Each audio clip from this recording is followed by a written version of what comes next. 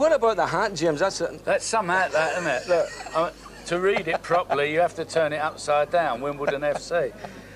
They're a very well organised side, aren't they? Do you think they'll be standing on their head later on this afternoon? They could well be, yes. Yes. Well, that's it for the moment, but join Jimmy and me right after the break when we'll be taking a semi-serious look at the other big game here today, Liverpool against Wimbledon. And joining us, that man with a view on everything, Washington Redskins, the John Riggins of Wimbledon. He'll be ploughing through them today, won't he, Vinny? Go on, Vinny, my son.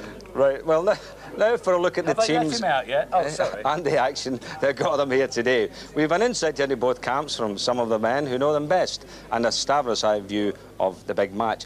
But, James, it is a romantic tale that Wimbledon are our here at Wembley. Incredible, really, when you think about it. I'm very attached to them, as you know, because when we first got married, the first flat we ever had was inside the ground. I remember that. I had to pay Wimbledon rent, you know. It was quite interesting.